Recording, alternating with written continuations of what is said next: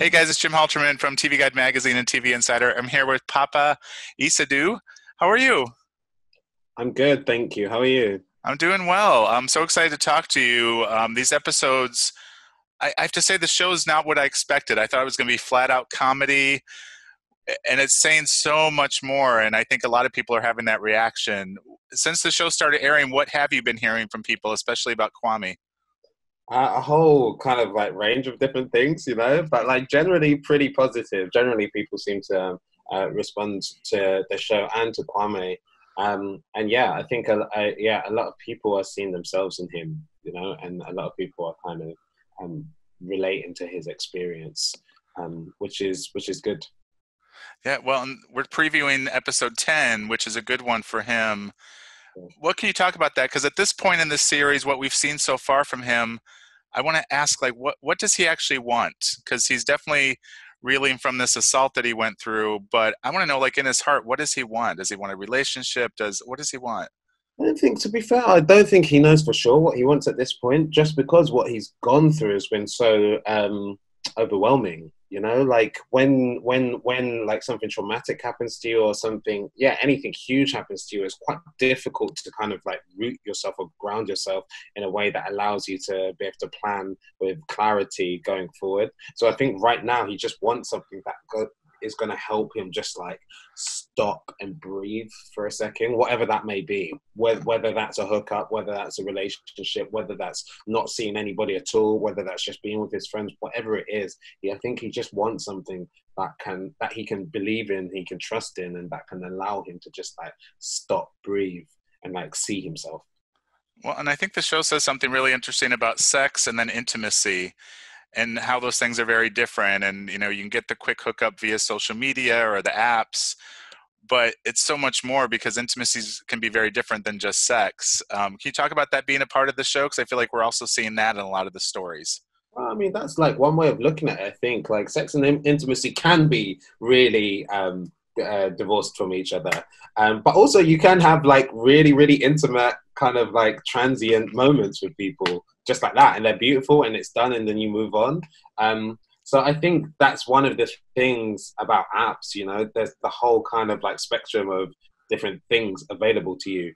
It's often it boils down to whether you're lucky enough to kind of like have one rather than the other. But yeah, I think the show kind of like looks at sex in like a way that feels like more real to me to the way that we kind of interact with it in today's society. And like yeah, apps are a big part of that right now in the way that like, yeah, 15 years ago, 10 years ago, it would have been like, I remember like people thinking it was weird to like do online dating or whatever.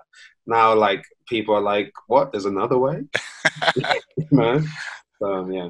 I think about that because I've been in a relationship for a long time, but I think back like, wow, if these apps existed when I was single, I don't know if I could have handled it. It seems too much, but I guess that's me being a little older generation. I think you do just fine, really.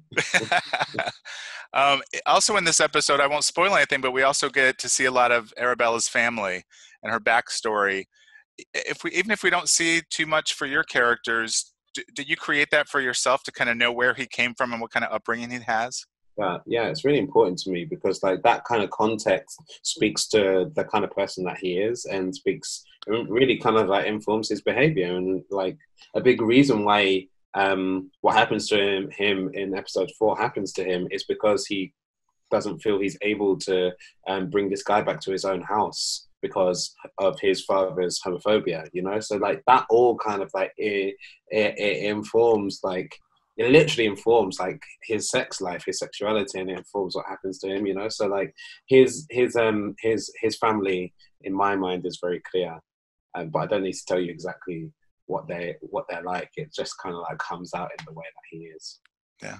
As an actor, was there a part of this season that was challenging for you in particular or surprising in part of the journey? Can you talk about that? Yeah, I mean, there were loads of difficult things, and like for me, it's always hard doing the scenes with Michaela, which are kind of like closer to, because obviously it's like influenced by real life. So the scenes with Michaela that are kind of like more closer to the reality of what happens are more difficult to do, you know, because like you've got less fantasy to kind of hide behind.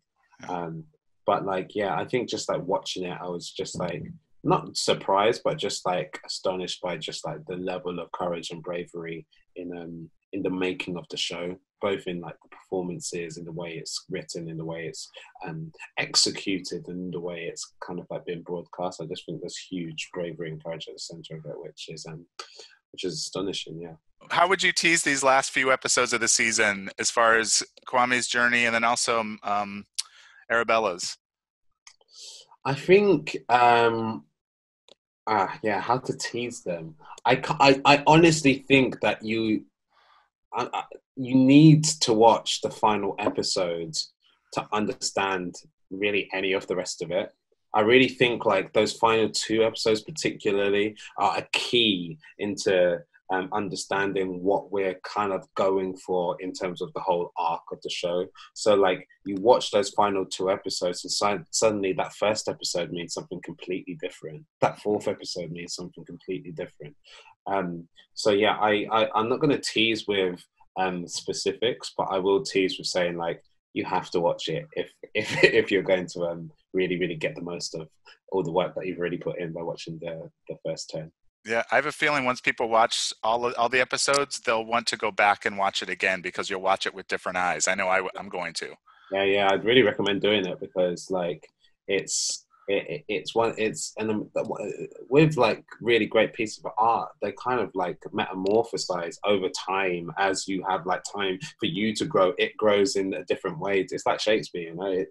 The plays start meaning different things to you as you kind of like move through your life. So yeah, I think there's a lot to be gained from watching this show again.